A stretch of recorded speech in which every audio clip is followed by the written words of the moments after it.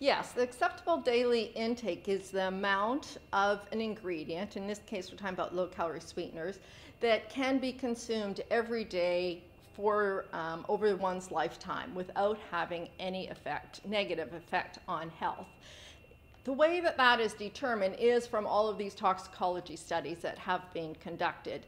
And we want to find out the highest level that we can consume, animals can consume, without having any adverse effect.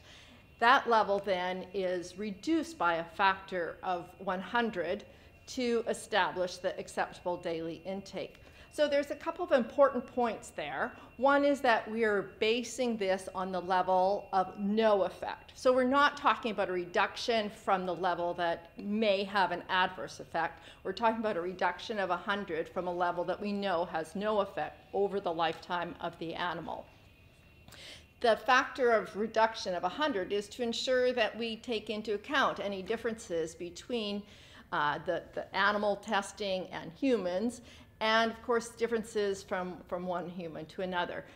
This is important because it's used to establish the amount of the sweetener that can be added to different food groups. And the purpose of that is to ensure that based on what we know about what types of foods and drinks people consume, that there's very low likelihood that they are ever going to exceed the acceptable daily intakes. And this has been verified by many studies where we are then reviewing what is the consumption of low-calorie sweeteners in many different countries around the world.